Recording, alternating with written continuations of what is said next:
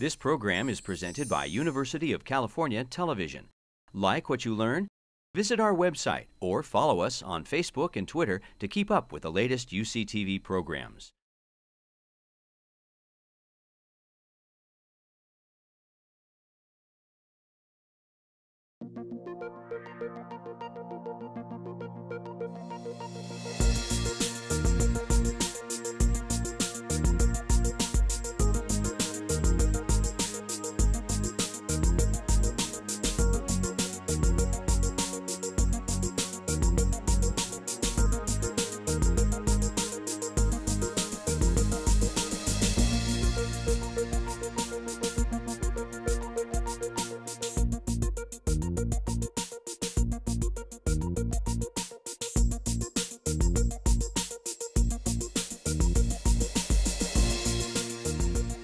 Good evening, everybody. Thanks for coming.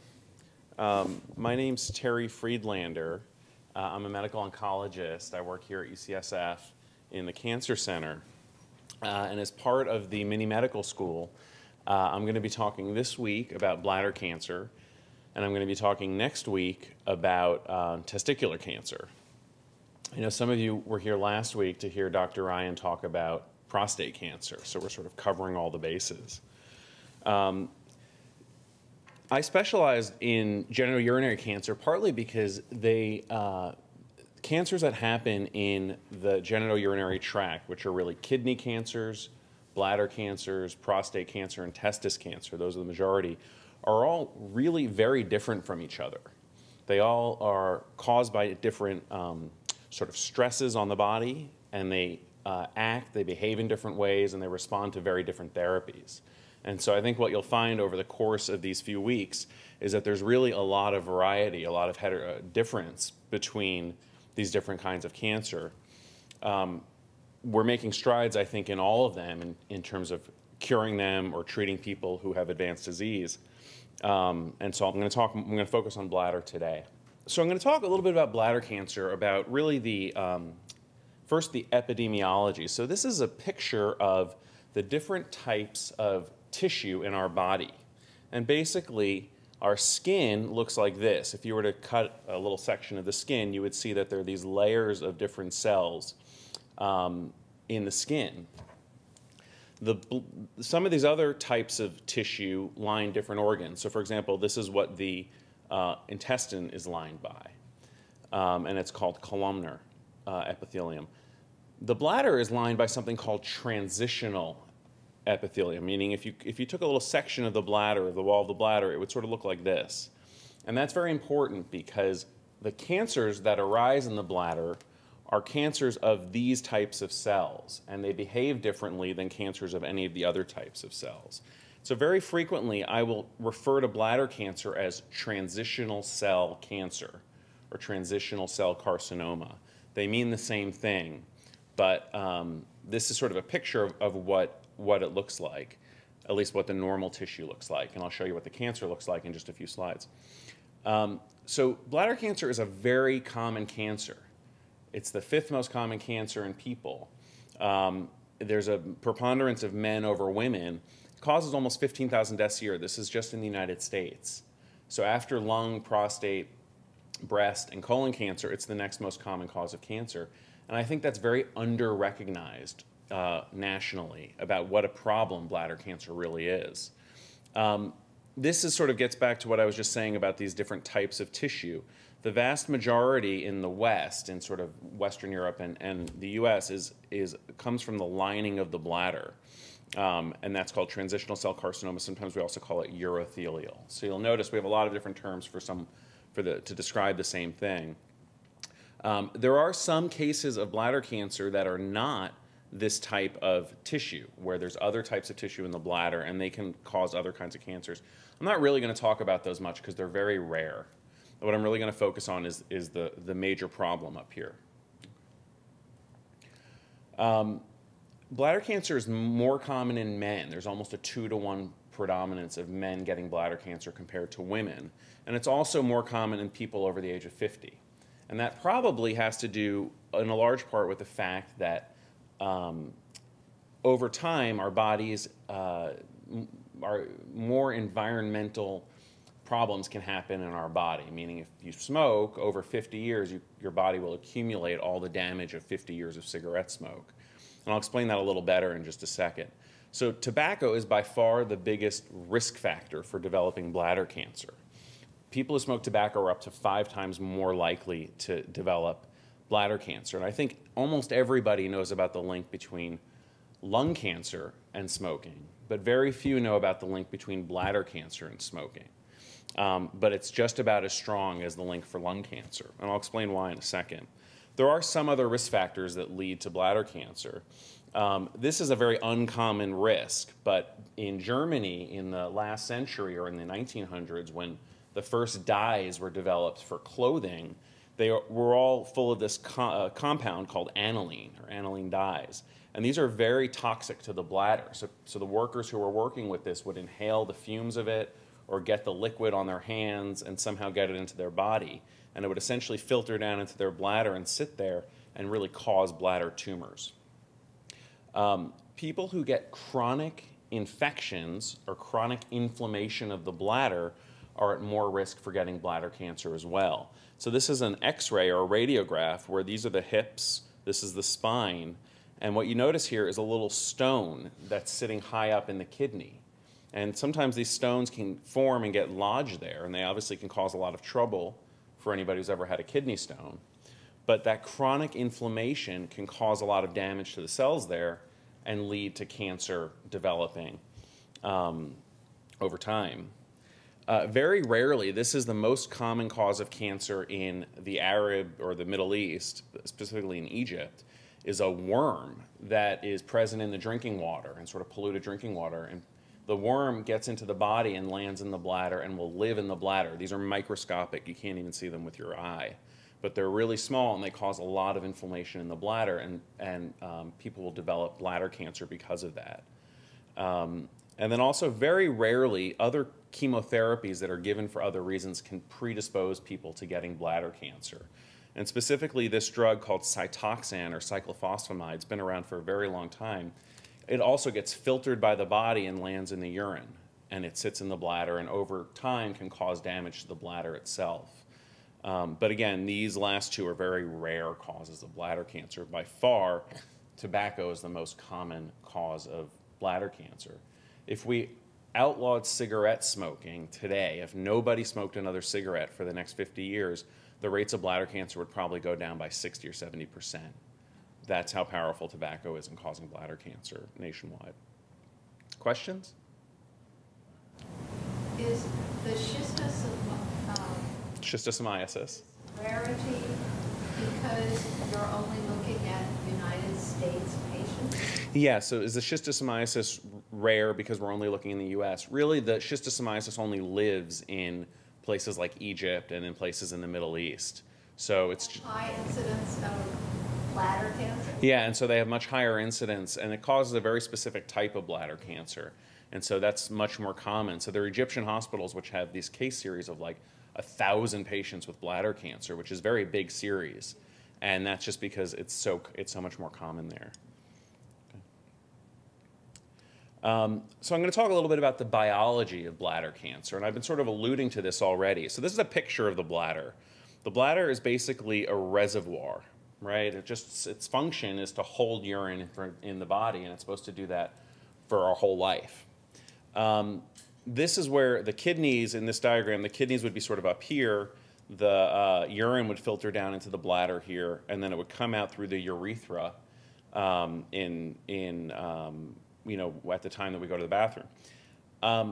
This is the sort of the cutaway, so this is the inside of the bladder. So you can imagine that anything in the urine is essentially bathing the wall of the bladder in whatever sort of toxic substances are in the urine. And obviously urine is a waste product. Our bodies are trying to get rid of it. So if someone smokes cigarettes, that cigarette smoke goes into their lungs, into their bloodstream, and eventually gets filtered out by the kidneys. And so those same toxins that were present in the cigarette get filtered by the kidneys into the urine. And then for someone who smokes a pack a day, they essentially have a continuous bathing of the wall of their bladder in carcinogens, in sort of chemicals that cause cancer. And so it's even worse than the lungs, because when you think about smoking a cigarette, most people will smoke and then stop, and then they'll have some time to clean out their lungs. In fact, for bladder cancer, the bladder is just continually bathed in these chemicals. And so all those risk factors I just talked about increase the risk of getting bladder cancer, because the whole field of the bladder is exposed to these toxins. Questions about that? There's a term we use for this, and we call it field cancerization effect. And what that means is the field, which is the entire lining of the bladder, is all exposed to the same carcinogens, the same toxins. And so when we see cancer in one part of the bladder, very commonly it's present in multiple parts of the bladder, because whatever damage was sufficient to cause bladder in one place here has caused bladder cancer at another spot in the bladder. It's very rare to just find it in one spot, remove it, and cure somebody of bladder cancer. Does that make sense? So I'm going to talk a little bit about how we stage bladder cancer. So when I see someone in the clinic who's newly diagnosed, how do I think about this? And this is essentially a cutaway of the bladder again, where here is the inside lining of the bladder. Most bladder tumors that start off, if you were to look at them, by putting a camera into the bladder, a little scope, you would see these little sort of frilly, almost frond-looking growths. And this is very typical for bladder cancer. We don't necessarily, I shouldn't say we don't care, but it's not as important how high or how tall these fronds are. What's actually much more important is the base of the frond. How deep does that thing penetrate, which actually counts for much more. And so what you're seeing up top here is essentially a schematic of the base of these tumors. And what I'm going to talk about a little bit is what really matters clinically is whether the tumor itself is just right here at the very topmost part of the wall of the bladder, or whether it penetrates deep inside, like, for example, into the muscle of the bladder, or in some cases all the way through the bladder and sort of comes out on the other side. Those you can imagine are obviously much worse tumors. So the way I think about this is there are really three broad categories of bladder cancer. There's superficial, which means that it's just confined to this very innermost layer of the bladder, and that's the majority of bladder cancers. There's about another percentage that just invade into the muscular wall of the bladder, so deeper here, and I'll show that on another slide. And then there's a small percent of patients who, when they first show up in the clinic or first present to medical attention, the cancer is not only sort of spread into the muscle of the bladder, but it's actually already left the bladder, gone into the bloodstream, and traveled somewhere else in the body. And we call that metastatic cancer. And that means that it's essentially outside of the pelvis, it's outside of the bladder. Does that make sense? The reason why most of the cancers are superficial is because these fronds are sort of inherently very unstable, and they'll bleed. And so over time, as these tumors grow, little blood vessels will break, they'll bleed, and a patient will notice that there's blood in the urine, and they'll come in to see a urologist, and they'll get essentially a workup, and they'll sort of find the early tumors. So in that sense, actually, bladder cancer is there's a little more hope there, because it's something that is actually it's detectable much earlier than, say, other cancers where you wouldn't know that they're growing unless you had a CT scan or some other way of looking in the body. Does that make sense? So the goals of therapy are sort of different for each of these types, each of these stages of bladder cancer. So when bladder cancer is just superficial, when it's just confined to the innermost lining of the bladder, it's a very curable disease. And so the goal is obviously to get rid of the tumor, but also to prevent it from coming back. And I'll say a little bit about that. When the cancer goes into the muscular wall of the bladder, it doesn't matter how much of this bladder wall you scrape away or your urologist scrapes away, because if the cancer cell's really deep into the muscle, you can never scrape away all of the muscle of the bladder. You'd just be left with a big hole. And so in that case, we have to do more drastic measures, and I'll talk about that in just a little bit. But what we really want to do is when someone comes in with a muscle-invasive bladder cancer is really try and maximize their chance of being cured of this disease. And there's ways to do that with chemotherapy, with radiation therapy, with surgery. I'm going to talk about all of those. When bladder cancer is metastatic, we currently don't have the tools to cure people of metastatic disease. There's some very exciting new studies coming out that we're hoping really advance the field and really make that cure a possibility, and sort of the jury's still out on that. But when I see someone who comes in with metastatic disease, the goals are really to prolong life and make symptoms better. Question? So that, are you saying that the superficial type, does it progress to the muscle invasive? Yeah, so does so do these progress? Yeah, so this is the natural history, exactly, of bladder cancer. So they always start as these superficial tumors. So that these people haven't had the bleeding that would bring them Correct. sooner. And is there any, like, urine, well, I guess I was thinking of micro, blood in the urine, that people, don't notice that, but is there any, is there a goal of having people who smoke screen for bladder cancer? Yeah, so the question is there a goal of sort of doing screening for bladder cancer, especially in people who are high risk, like smokers? There's actually a number of tests that use sort of genetic assays. So it's not just peeing into a cup and looking to see if there's blood, or even looking to see if there's a cancer cell, but looking to see if there's sort of signatures of the cancer cell, genetic signatures. And so some of these tests have been developed and they're actually already available. So you can screen people. There's not been a study that I'm aware of screening a large, 10,000 or 50,000 people for bladder cancer. But that's actually a very good thought. There's a number of different consortiums of investigators who are looking into that, into how to best screen. How do you determine whether it's superficial or muscle invasive? So how do you determine what it is or how deep it is? And that's a really good question, because as I'll show you on the next slide, when a urologist is working up a patient, they'll put a camera into the bladder and look around. But obviously you can only see the inside of the bladder. You can't see the wall. And so that's where we'll use CT scans or sometimes MRI, and that can give us a better sense of what's going on in the bladder itself. Sometimes we don't know. Sometimes we think, if it's hard to tell how deep it is. When the urologist does a biopsy, which is essentially where they scrape this away, we always want to see that there's at least a little bit of muscular tissue there when they scrape it away, so we know that he's gotten all the way down to the root, essentially, of this tumor and into the muscle. And if there's muscle there, but there are no cancer cells in the muscle, that's usually sufficient to say that it's just superficial. But you're right, we can never really know unless we remove the bladder and really look finely at it. Getting back to the smoking connection, would somebody with black lung also be prone to bladder? Yeah, so with somebody with black lung, which is essentially, I think you're referring to like coal? Yes. Yeah, so someone who's had a prolonged exposure to coal, I think they would. I'm not sure if there's data to say for sure, but any real exposure of carcinogens over time that goes into the lungs eventually finds its way down into the bladder. So it'd certainly be at risk. So I'm going to talk a little bit about the sort of pathology and the workup. So this is the urinary tract. I said this before. Here are the kidneys. The kidneys filter the blood, which comes through the arteries and veins here. And they make urine. The urine goes down these ureters, which are these yellow, essentially tubes here, and down into the bladder, and then from the bladder it comes out through the urethra.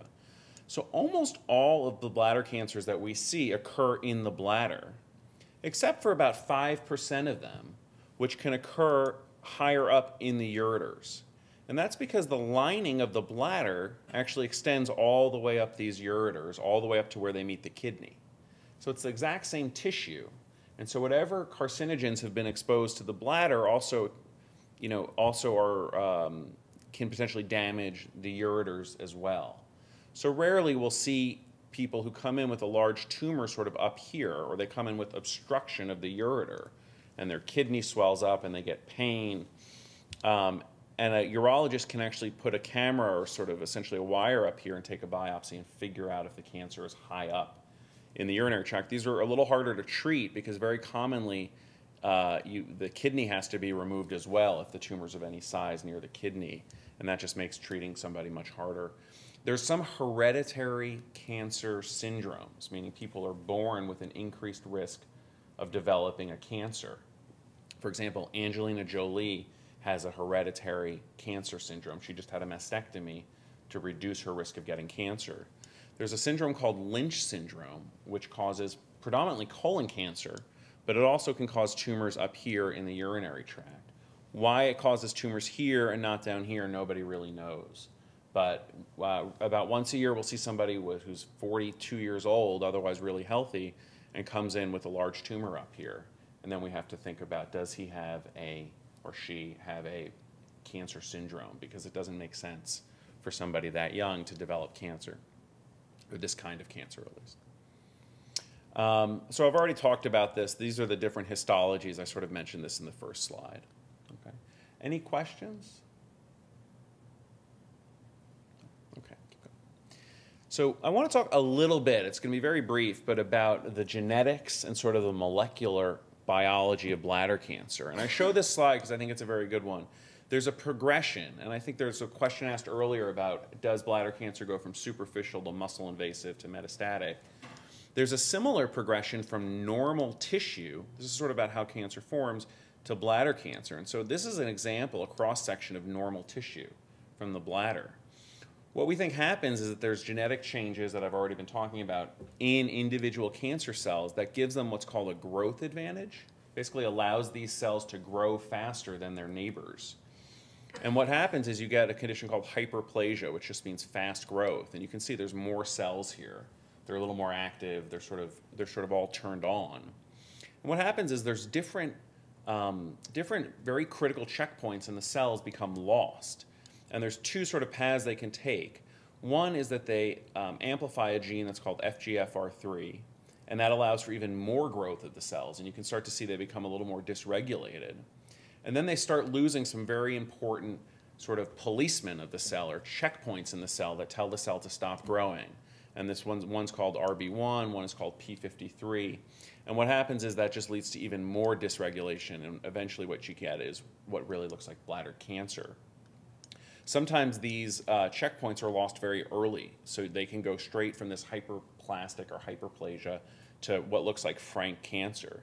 And as there's sort of more and more genetic mutations occurring, the cancers tend to look more aggressive and sort of more dysregulated.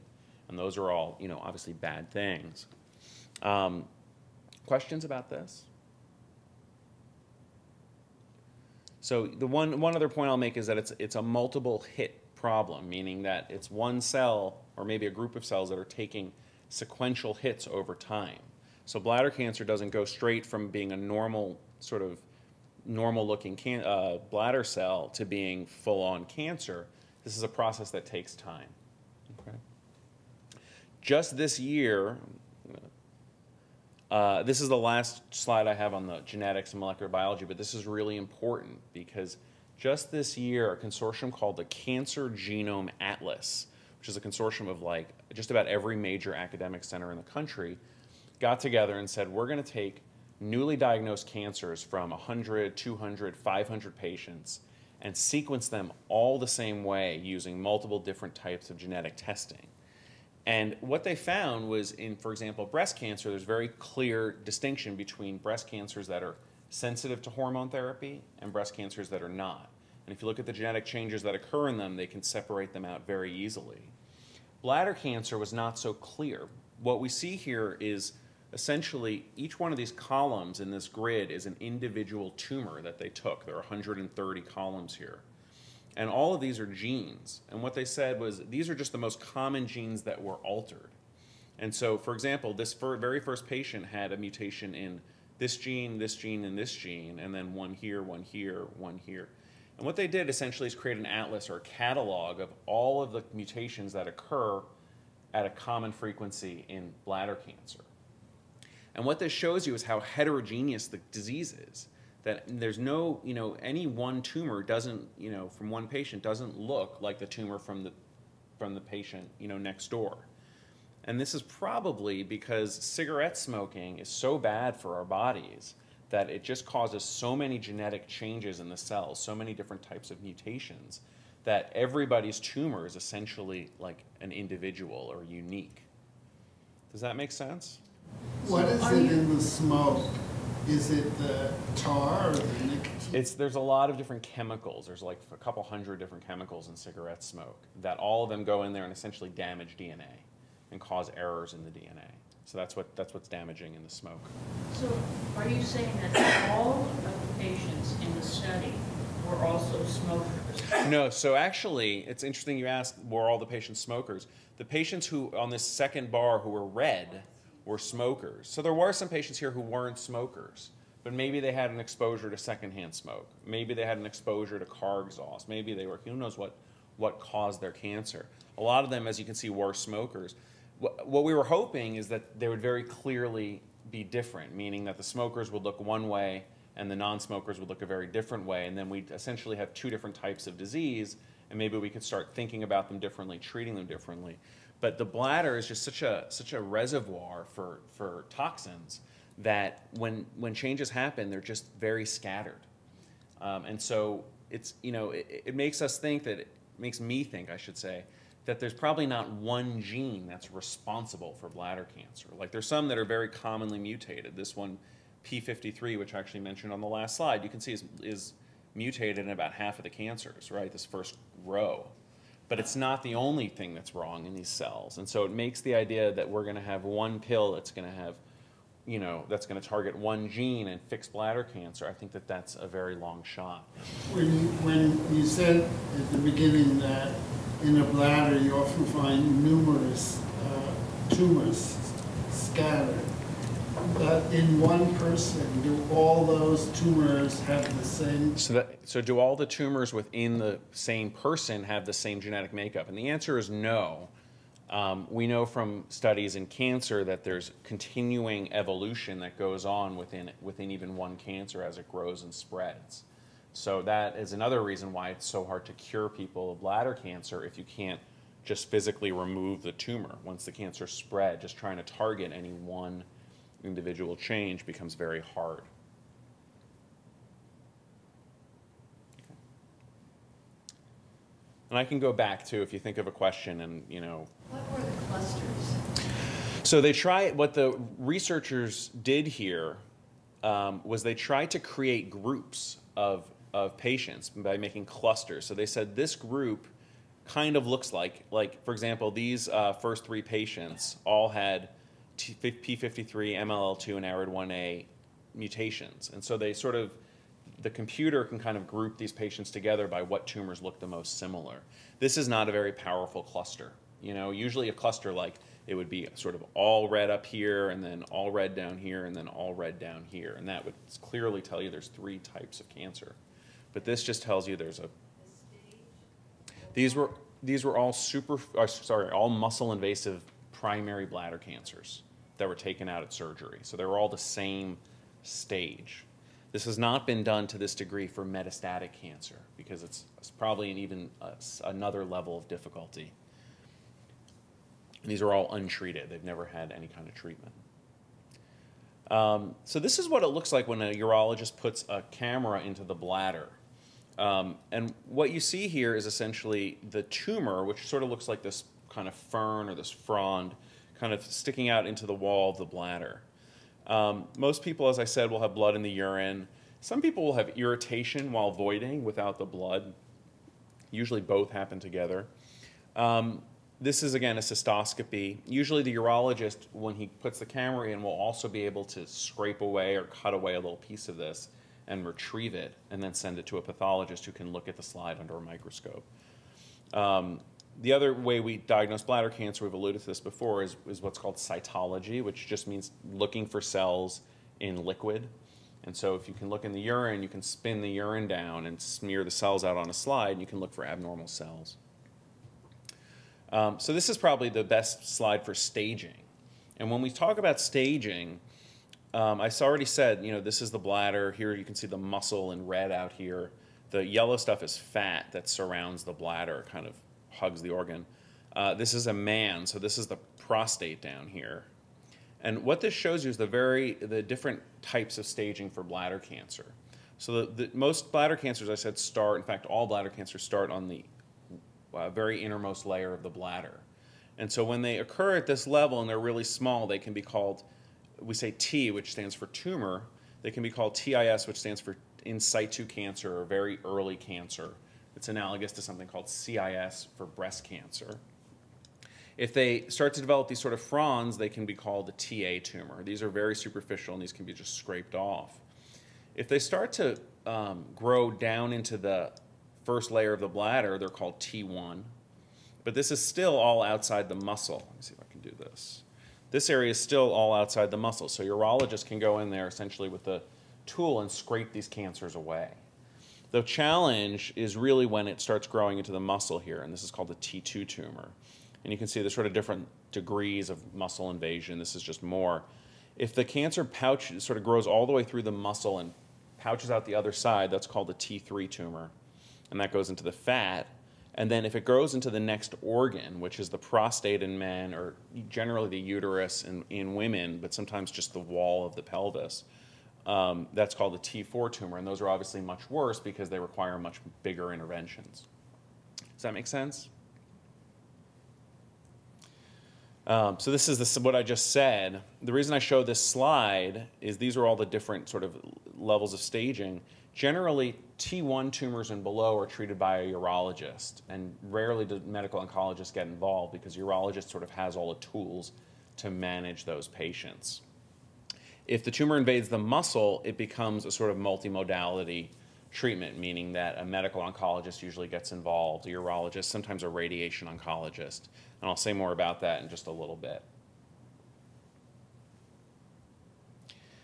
This is how the urologist removes the tumor. So this is essentially a cystoscopy.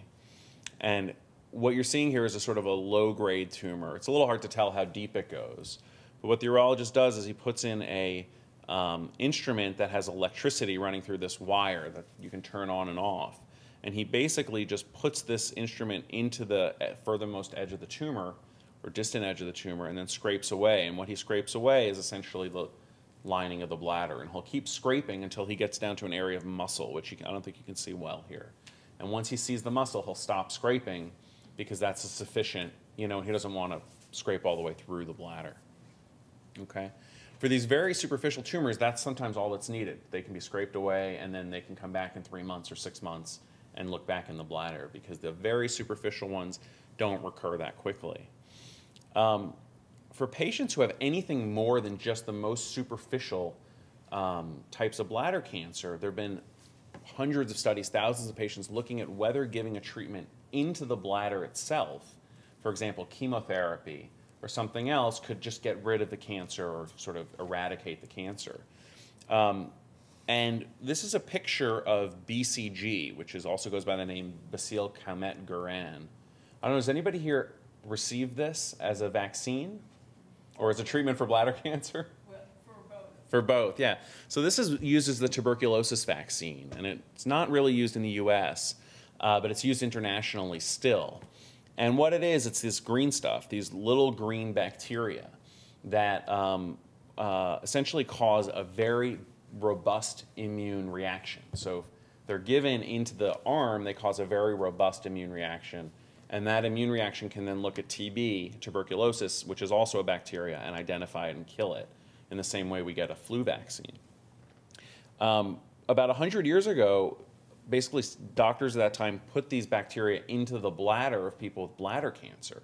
Which sounds a little crazy, but what it did was it caused this tremendous inflammatory reaction. So the body really doesn't like having bacteria in the bladder. And what happens is immune cells pour into the bladder and essentially cause a lot of inflammation. And that inflammation is actually beneficial to a lot of patients because it stops the bladder cancer from coming back. Essentially, the immune cells get turned on, see the bladder tumor, and then sort of go after it. It sort of, sort of invites the immune system into the bladder. Does that make sense? There are other types of treatment that can be given. I'm not really going to focus on these. These are all types of chemotherapy. The idea is just try and kill the cancer cells by putting essentially a poison into the bladder. Interferon is a type of treatment that's been around for a long time as well. That can be given into the bladder. That also causes the immune system to turn on and attack the cancer. For muscle invasive disease, I've already said it's a little different because, you know, a surgeon can't just scrape away the entire lining of the bladder and render somebody cancer-free. So about 40% of patients who come in with early stage disease, who show up with just a T1 or a TA tumor, will eventually progress to having muscle invasive cancers. So those patients need to have like a long surveillance or a long period of surveillance to make sure that the cancer doesn't come back. If somebody comes in and has muscle invasive disease, if, for example, the bladder's been scraped and we see cancer cells in the muscle, we almost always get a CT scan to just really define where the cancer is. Sometimes a chest x-ray to make sure it's not traveled to the lungs, sometimes a bone scan to make sure it hasn't gotten into the bloodstream and landed in the bones. The treatment then gets tricky, or more complicated, I should say, because the bladder needs to either come out entirely, or there are strategies that we can use to sort of preserve the bladder, because most people don't want to lose their bladder. And we call that definitive treatment or bladder-sparing treatment, but essentially involves radiation. I'll explain more in just a second. So in fact, I'll talk first about the radiation. So, you know, if the tumor invades into the muscle, we can remove the bladder or we can give radiation. Radiation is essentially a way of delivering a high dose of energy to these cancer cells, so much energy that the cancer cells die. And so a patient can essentially receive radiation and keep their bladder. So the benefit of that is obviously that it avoids surgery, because most people don't want to undergo surgery if they don't have to.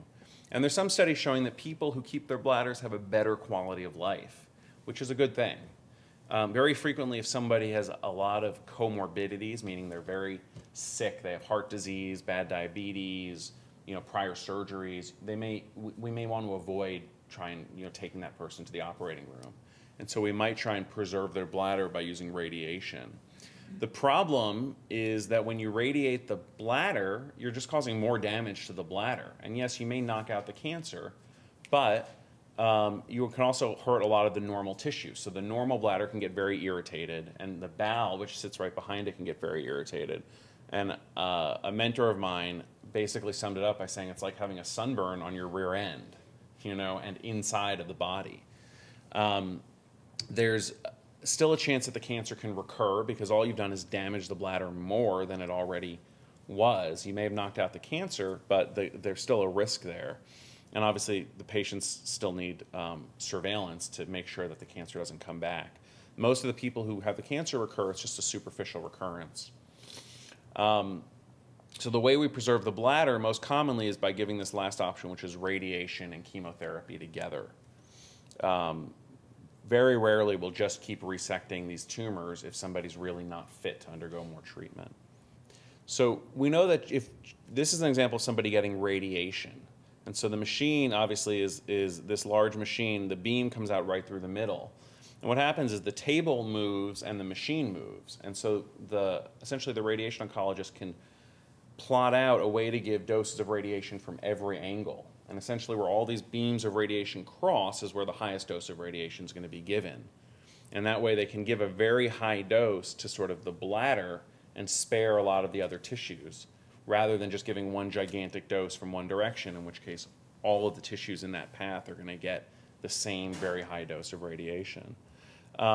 Generally, when we give radiation, we give chemotherapy, radiation together. Most patients do pretty well, but like I said, some patients will have recurrence and then eventually need their surgery anyway. So this is always a very tricky decision, and we spend actually a fair amount of time counseling patients about whether to think about radiation or whether to think about surgery. Questions before I move on from this? So now I'm going to talk about the surgery, which is called a cystectomy. Cysto means bladder, and ectomy means removing. So cystectomy is taking out the bladder. When the bladder comes out, this is a schematic. Here's a kidney. Here's a kidney. The ureters here need to be removed or cut. And so in order to retain continence, in order to allow the patient to be able to pee, we have to do something to route the urine back out of the body. And so there are two ways of doing that. The first one is putting in what's called a neobladder, or a new bladder. And this is really wild, but basically a segment of the intestine is taken, sort of cut at both ends, and fashioned into a new bladder while it's still receiving its blood supply. And the ureters are essentially plugged into that, and the urethra is plugged into that, and that becomes the body's new bladder. And I'll show you some slides that are just really wild about that. The other option is to not have a new bladder, and very frequently if somebody's very sick and can't undergo a big surgery like that, they'll end up with what's called a urostomy, which is a very small opening in the side of the belly with a bag around it, and the urine will essentially drip into that bag and then gets changed a few times a day, depending on how active it is. Questions about this? So again, this is just sort of the schema where you have kidneys, bladder, and the ureters here need to be cut, and the urethra here needs to be cut. This is in the man. And so what we're talking about is fixing, creating a solution here so the urine can leave the body.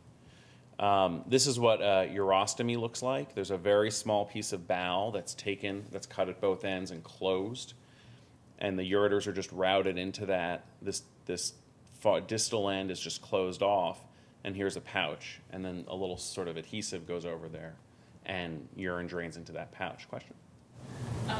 With the neobladder, when you have that, what about the neurology? What about feeling? So it's You get the sensation that you need to go. Yes, that's a really good question. So the answer is not really, because the bladder, our native bladder, our normal bladder, is very attuned to being stretched, and we know that when it's really stretched, it's time to go. When you replace that with a loop of intestine, it gets different. There's still a sensation of it being stretched, but because the nerves have been sort of cut and moved around, it's a very different sensation.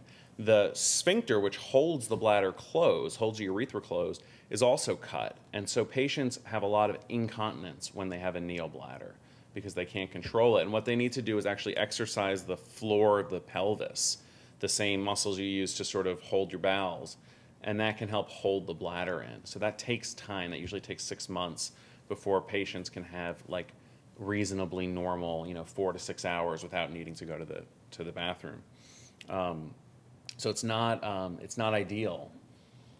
And I actually tell a lot of people that this is actually not, nobody wants to have a stoma or an ostomy, but we have patients who have these and like play tennis and go skiing, and like they only have to change it once or twice a day, so it actually kind of opens up possibilities instead of closing them down. So it's not as, personally, I don't think it's as bad as it gets billed. So this is how the neobladder is made. And so again, this is that same picture before the bladder is removed.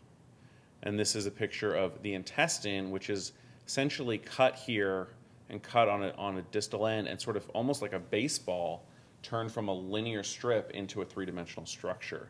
And this is how it's done. This is the intestine, where it's basically cut at both ends. It's almost opened up right along the midline, so it's like filleted open. And then it's all sewn together. This is while the patient's obviously in the OR, but while the blood supply is still coming to this. And then essentially it's closed up. The ureters are both implanted into it, and the urethra, or the exit from the bladder, is implanted into it. Usually a catheter is put in there to allow it to heal correctly. So the patients will have catheters in there for a few weeks after the surgery to allow everything to kind of heal appropriately. And then essentially it's closed up, and it essentially functions as a usable bladder. And so that's important for people who are very concerned about the cosmetic effect of having an ostomy, who really don't want that. And want to have some sort of feeling of control over when the urine comes out. Questions?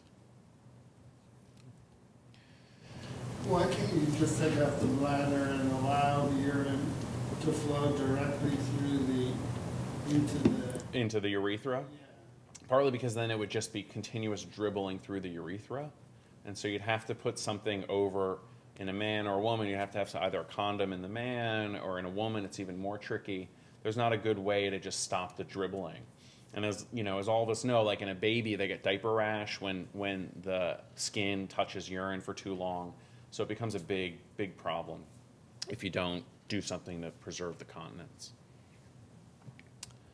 So I'm going to go back a little bit more to think about how we think about bladder cancer in the big picture. And this is just a graph looking at everyone who got bladder cancer and how advanced the disease was at the time of surgery.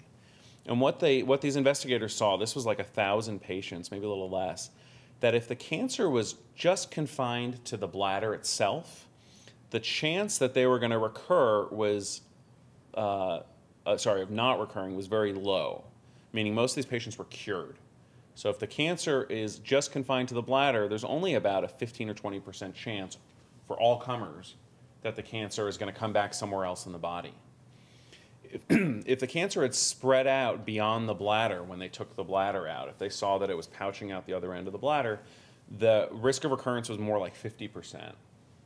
And if they took the bladder out and they took out lymph nodes nearby the bladder and they saw cancer in those lymph nodes, implying that the cancer had already gotten out of the bladder, the likelihood of being cured was much lower. It was only on the order of about 30%. And so obviously the patients in these second and third groups are in much more trouble than the patients up here who overall do better. Questions about this? So chemotherapy we've known about for a long time in a lot of different cancers. And it's been looked at in a lot of different ways in bladder cancer. Traditionally, most patients would get their bladders removed, and if they were high risk, if they were in the lymph nodes or it was pouching out the other side of the bladder, they would get chemo.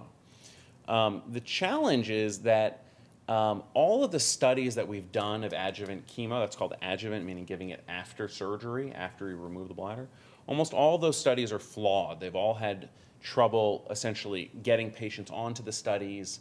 They've had to stop early. And the reason is that most people who got registered in these studies went to surgery, had their bladders out, and then they'd just been through this sort of very big surgery, a very tough time, and then the investigator said, okay, now we're going to give you chemotherapy. And most patients were just like, forget it, I don't want it, you know, it's too much. And so a lot of patients will stop treatment as soon as their bladder's out because it's one of the biggest insults to the body and they feel like they can't handle it. Or the patients had complications from surgery and they didn't heal right, and they ended up in the hospital for 2 months and they're just barely getting back on their feet and they don't feel like it's a good time to get chemo. So all these studies that we've done have failed to show a really convincing benefit. There was just a study presented 2 weeks ago. This was just presented at our ASCO meeting, which is the biggest oncology meeting in the world, that showed in blue that if you gave chemotherapy after surgery, patients did better because they were higher up on this curve in terms of living longer than if you waited. But this is still a bit of a matter of debate. And so for somebody who comes to see me who has high-risk disease, who's never had chemo, I usually try and recommend it because there's at least some data to say, yes, this is a good thing to do. But about 10, 15 years ago, we sort of knew this. We've known this for about 20 or 30 years in bladder cancer.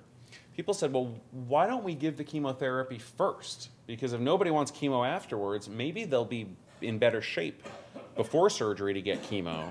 And if the chemo's going to work, we'll know at the time of surgery that the cancer has shrunk. And so there are all these reasons to give chemotherapy beforehand. The first is that the blood supply to the bladder is still intact, right? If you're giving chemo after the fact, the chemo may not even get into the area you want it to get to if the whole thing is scarred up. So you can deliver the chemo there. You don't have to wait, as I said, for people to feel better because they come in and they obviously want to get treated. You can downstage or shrink the tumors, so you'll sort of know that the chemotherapy worked, and you can maybe make surgery easier for the surgeon if it's a big tumor. And you can give somebody 2 cycles of chemotherapy and then take a scan after 2 cycles. And if they're not having a response to chemo, you go right to surgery. And if they're responding, you can keep giving it and sort of, benefit people or give chemotherapy to people who are benefiting. And then you obviously find out what the chemo did, and that's sort of important prognostically. So there have been a lot of different regimens. I'm actually going to sort of go through this. The standard regimen that we use is this combination of 4 drugs here called methotrexate, vinblastine, adriamycin, cisplatin. This has been sort of modified recently. I don't think the names of these drugs are that important.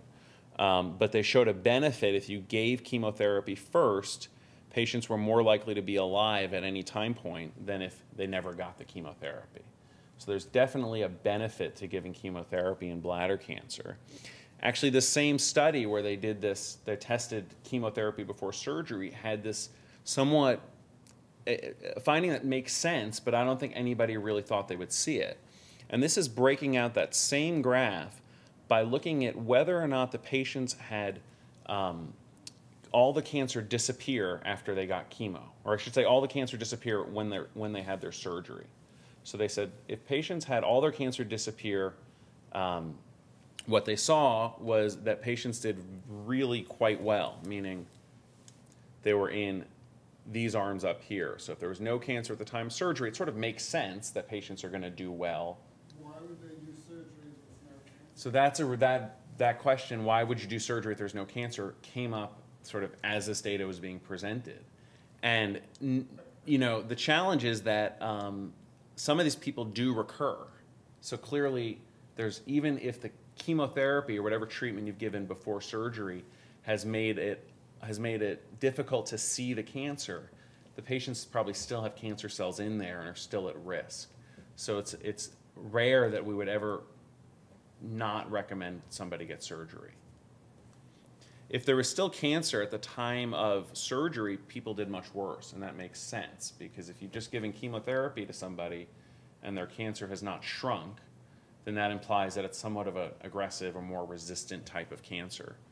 And so whenever I give somebody chemotherapy before surgery, I'm always really, really thinking about what is the pathology going to look like?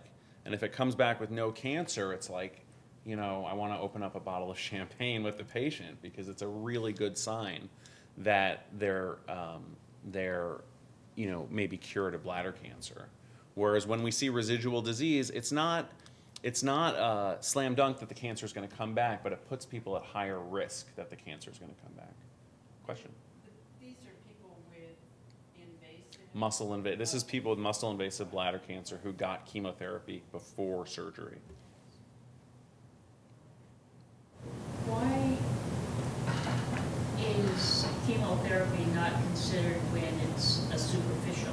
So that's a really good question as well. Why don't we give chemo when it's superficial? It's been looked at, but it doesn't seem to be as effective in the very superficial tumors. And it may have to do with the fact that the chemo doesn't penetrate as well to the very innermost layer of the bladder as it does to the deeper tissue. It may also have to do with the fact that the superficial tumors generally grow at a slower rate, so they don't take up as much chemo. But I don't think anyone's for sure answered that question to say exactly why the superficial tumors. Mostly it's been, chemotherapy has been given in the bladder, you know, to bathe those tumors in the chemo, where you can get a much higher dose of chemotherapy right on top of the cancer cell. But I don't think there's a really great answer for why systemic chemotherapy doesn't affect those tumors as well as it does here. Will radiation destroy the cancer? Yeah, so radiation was what I was talking about a little while before. Radiation can definitely stop the cancers from growing, and in some cases cure people of the cancer. The challenge is that, you know, it damages the bladder itself, and so there's a lot of surveillance required afterwards to make sure new cancers don't come back. Is the bladder basically a simple organism, so that if you do all these things, it still works? Yeah, so the question is, if you do all these interventions to the bladder, does it still work? If you radiate the bladder, it does scar and shrink. And so normally when our bladders fill up with urine or with liquid, it stretches, and we get a sense that it's, you know, as it starts stretching, that it's time to go. Once the bladder's been radiated, it only stretched to a certain degree, and then it's scarred, so it stops. And if any more urine comes in, which is happening all the time, you know, the bladder just spasms. And so a lot of people will get spasms, cramps, they'll get incontinence, where essentially they, you know, they just can't hold it anymore. So it's another challenge, and it's something we counsel people about when they get radiation, that their bladders may not be the same bladder they had before treatment. So I'm going to skip through this. This just shows that neoadjuvant early chemotherapy is good. Chemotherapy today is actually still surprisingly underutilized, meaning that most people who have bladder cancer that's invading the muscle don't get chemotherapy first. And part of that may be because a lot of them are seeing urologists. Most patients are seen in the community. And urologists may just want to take patients straight to surgery. The patients may want to go straight to surgery. And so there's still some, I think, some education to be done to get more people treated. Here at UCSF, everybody with muscle-invasive disease gets evaluated, almost everybody gets evaluated for chemotherapy. And if they're a candidate, we usually recommend it.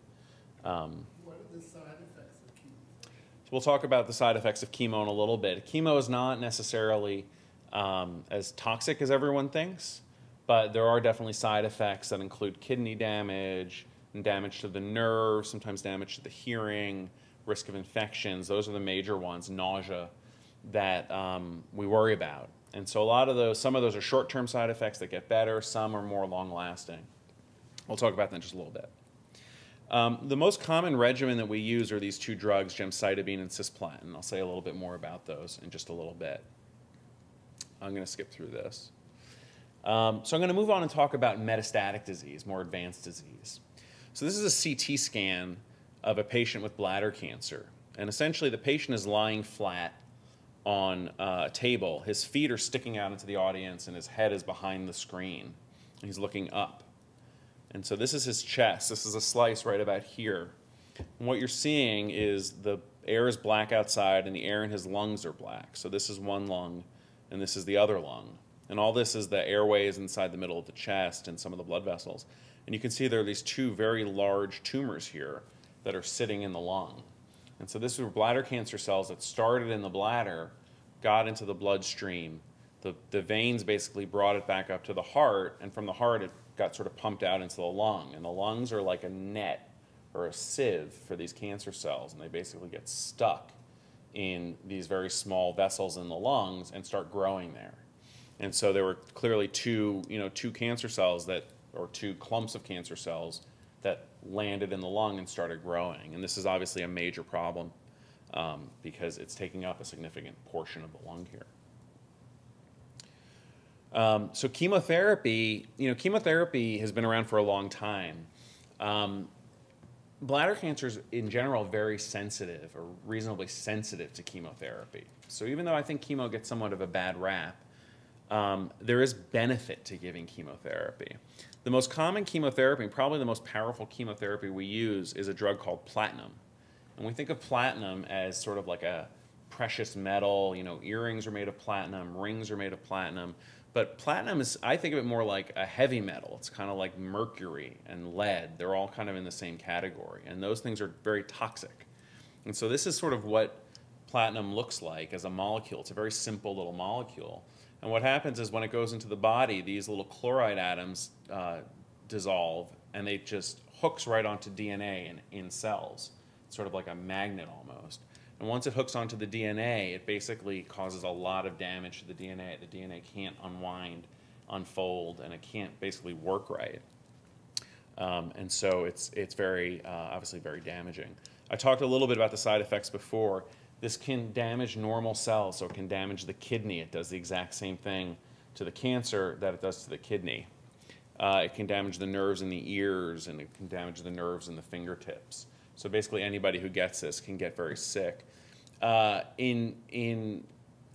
for metastatic disease has improved. So in the 1980s, the average survival was 3 months for advanced disease because we really had no good treatments. And this is 1980. This is, I think most people in this room would remember 1980. It was a very dismal time to have bladder cancer. Now the survival's better. The survival's more on the order of a year, sometimes a year and a half for metastatic disease.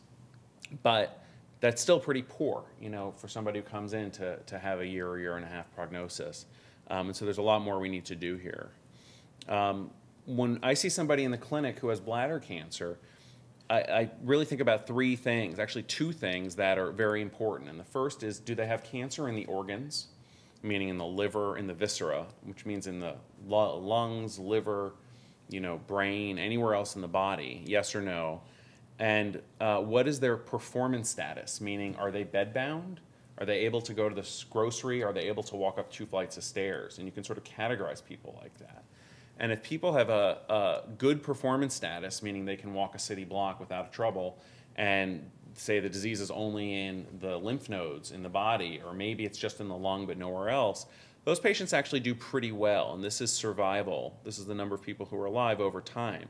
And you can see there's some people with metastatic bladder cancer who can actually live a very long time. This is up to 5-6 years that people are living with bladder cancer. On the other hand, if they have disease in the liver, or if they're very kind of ill from the cancer, survival is really poor. And most people don't live longer than 2 years who come in with sort of poor performance status and disease in the organs. And so this is very important for how we kind of think about the disease and how we counsel people in terms of treatment. I'm going to skip through this. This is a regimen I mentioned before, MVAC. This was considered the standard for a very long time. It's very much become replaced. I'm just going to skip through this. The problem with this regimen was that it's really, really toxic. So, when you think about chemotherapy from the 70s, 80s, 90s, that just was, people were getting admitted for because they were so sick. This was the regimen, or one of them. And so people really had a lot of trouble getting this treatment. They got a lot of infections. Sometimes people would die from the infection caused by the immune system being weakened from chemo. There was a lot of irritation of the mucosa. People couldn't eat, couldn't swallow, they'd lose weight. So this is a really uncommonly used regimen, but it's probably was the most powerful thing we had at the time. This is a study, looking at a sort of a better version of this treatment with an immune boost, a treatment called Neupogen that helps people, helps their immune system. Gemcitabine has been around for about 15, 20 years now. Gemcitabine is basically mimics DNA. So it looks like a base. This is, for example, a helix of DNA, and each one of these are individual molecules, each one of these colors. And so this is, so for example, cytosine could be this red base here. And you can see gemcitabine is almost identical to cytosine, with the exception of 1 or 2 atoms here. And basically it gets into the DNA. The body thinks it's normal sort of DNA substrate, and it just causes the cancer cells to become totally damaged, and they die. And so this is very effective in bladder cancer. The combination of platinum and gemcitabine has been tested in a lot of different studies, and basically is the same as this older, more toxic regimen. So most people who have bladder cancer today, when it's metastatic, will end up getting this regimen. This is the same regimen we use early on when we're giving it to people before surgery. And this is pretty well tolerated. Like, people sometimes get tired from this, they can get nausea, but they go home, they can sort of have pretty normal lives while they're getting this. Usually by the end of a couple doses of this, it becomes a little harder, just because the cumulative kind of toxicity adds up. So this is really the standard of care, this regimen, when we talk about advanced disease. So I just have a few more slides. And really what I want to say is, does adding more chemo have a benefit? We have this backbone of gem and cis, gemcitabine, cisplatin. There's another drug called paclitaxel. It's used very commonly in lung cancer. It's used in breast cancer and a number of others.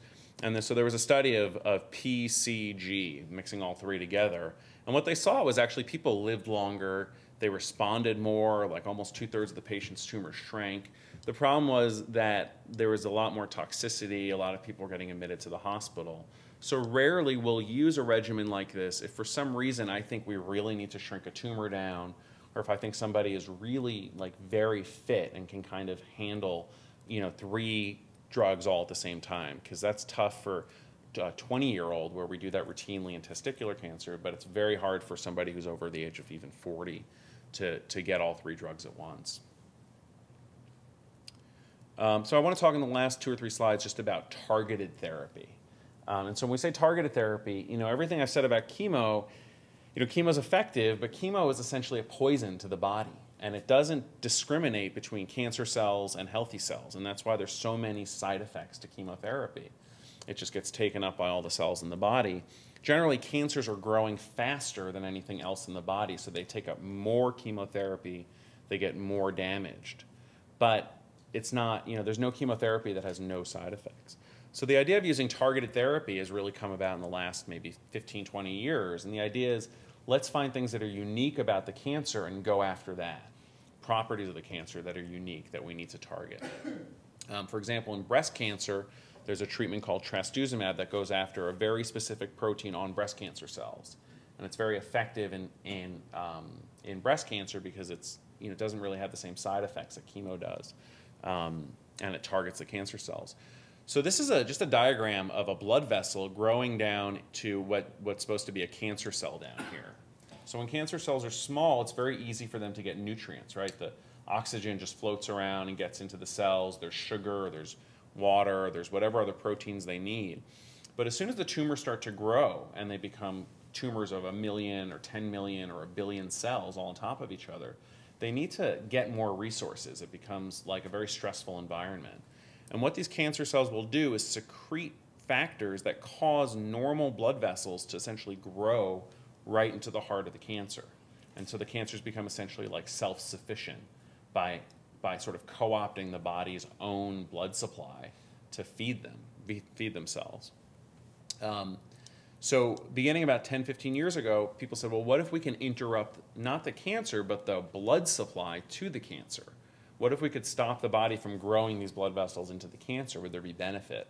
And lo and behold, there is, I should say, in lung cancer and in colon cancer, and there's sort of debatable benefit in breast cancer.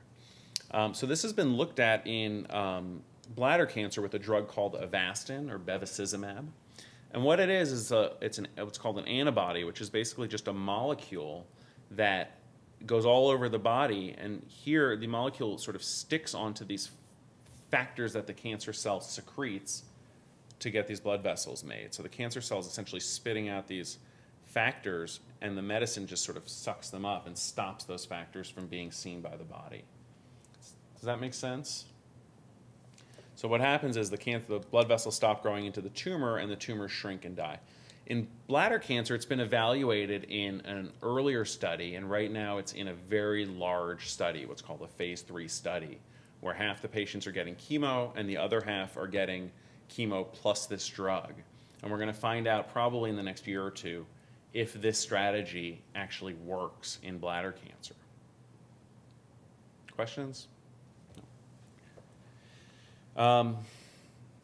This is, I don't expect you to be able to read all this, but this just talks about more chemo in bladder cancer. And I said the first chemotherapy we use, what happens if that stops working? It's a difficult field because a lot of different drugs have some activity in bladder cancer. And these are all different studies that have been done in the last, from 1997 to 2007.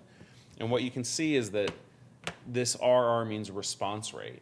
And so after the cancer has stopped responding to traditional chemo or traditional platinum chemotherapy, the response rates are low. It's unlikely that patients' tumors are going to shrink if the initial chemo is not working anymore. And so this is a huge unmet need in the world of cancer. If you look in lung cancer, there's about 7 or 8 different types of chemotherapy that have benefit after the first chemo has stopped working.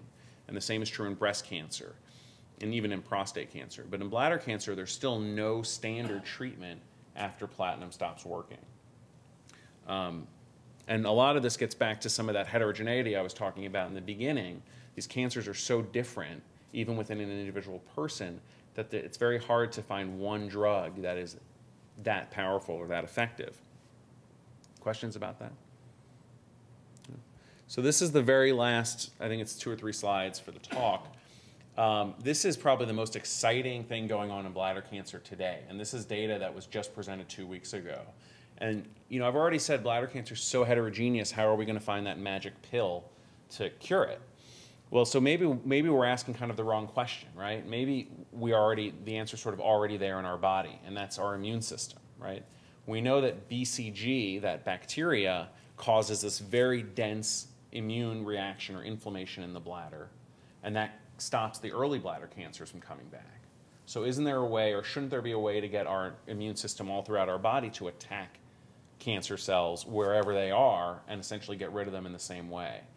And so this is a picture of a tumor cell. This is like electron microscopy, so this is very, very high resolution. So purple is tumor, And yellow is a T cell or an immune cell. That's basically a policeman in the body, goes around sort of knocking out other cells and essentially checking their papers.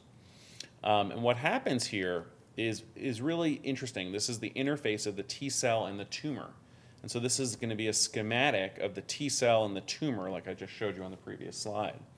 And so normally the T cell goes around and literally interfaces with the tumor this way by sort of asking for the tumor to show a little piece of the cell to show a little piece of itself.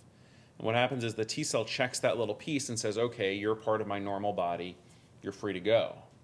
If the T cell sees that this little piece of protein presented by the tumor, if it sees that this thing is foreign, then it'll say you're infected, there's something wrong with you, and it'll just attack the cell and kill it. Right? Does that make sense, that idea? It's sort of like asking for the tumor's papers and then letting them go or arresting them. What the tumors do, or at least we think, is they get smart and they start essentially putting on a disguise or doing something to get the T cells to go away. And what they do, this is the same picture, here's the tumor cell, here's the T cell, is they start expressing this protein that's called PDL1. And PD stands for programmed death. And the T cells actually express a little receptor for it as well. And what this PDL1 protein does is it tells the T cell to go away. It says, don't eat me. And the reason it's called programmed death is because when the T cell interfaces with this protein, the T cell is the one that dies. Because the T cell says, oh, this is a normal cell in the body, I should leave it alone. You know, this is a healthy cell, I shouldn't attack it. And so the tumors get smart and start expressing this. So PDL1 sort of expressed on a lot of our normal tissues. And the tumors get smart, start expressing that, and then the T cells see these tumors, and then they basically go away, or they die, or they just leave the tumor alone, and then the tumors are free to kind of cause havoc. Does that make sense? So this has been recognized maybe in the last 5 or 10 years, and basically a number of different companies have developed drugs that block this interaction from happening. And so there are 3 major ones that are in clinical trials now. They're all antibodies, which is proteins that are made naturally by our body. These are made in a lab and then given through an IV to the patients. And this is what happens when you give this drug to somebody who has metastatic cancer. And so this is a patient who had a tumor in their lung. This is the exact same picture or orientation I showed you before. This is the tumor in their lung, and this is after about 6 months or a little more of this treatment by blocking PDL1. And what you can see is that this tumor has essentially gone away. So the immune system, this is the only treatment the patient had. So the immune system has essentially gone in there and chewed up this tumor and gotten rid of it. And so this is really exciting because we don't see this, we rarely see this in advanced bladder cancer. This is what's called a spider plot. I think this is my last slide or second to last slide, showing what happened to all the patients on the study. And so every line is one individual patient. And if the line goes up, that means their tumors grew. And if the line goes down, that means their tumors shrank. And the black lines are patients who had their tumors not just shrink, but completely disappear. And so what you can see, and this is time on study is measured in days. So and these were all patients, I should say, who had already had chemotherapy for metastatic disease. So they were already in a very poor risk group. And giving them this immune therapy, you can see that about 1/3 of the patients, their tumors really shrank, and they really shrank quick. Within 6 weeks, these tumors, which had been causing havoc all over their body, had either shrank or completely disappeared. And so this is like really, I mean, it's a small study, but it's a very impressive amount of data because it really suggests that maybe we are going about this wrong, and maybe what we really need to be doing is turning on our immune systems to attack bladder cancer, you know, which we've known about for over 100 years since BCG was first discovered in the beginning part of the last century. So again, very exciting data. So I think stopping smoking is probably the best strategy for stopping bladder cancer, preventing bladder cancer. So if anybody of you know smokers, you know, go home and tell them to stop. There's good data that if a doctor or a spouse tells somebody to stop smoking, they're more likely to do it. You know, the genetic understanding, we're still at a very early level. Like, yes, we know there's a lot of heterogeneity, but how do we go about targeting that? I'm not sure that that's very clear. The superficial bladder cancers, even though this was figured out 100 years ago, there's nothing's been shown to be better than BCG, so we still use it a lot. There's some studies looking at immune therapy, sort of newer immune therapies given into the bladder. We're going to have studies opening here looking at that. Chemotherapy around surgery is good for bladder. It's good for, you know, stopping bladder cancer, preventing it from recurring. Usually we'll give it beforehand. Sometimes we'll give it after. Chemotherapy still has a role for metastatic disease. There's still a benefit there, but obviously these new therapies, especially the immune therapy and the blood vessel targeting therapy, are on the horizon, and probably in the next 2 or 3 years you'll see headlines coming out about the results of some of these studies. Well, thanks everyone for coming.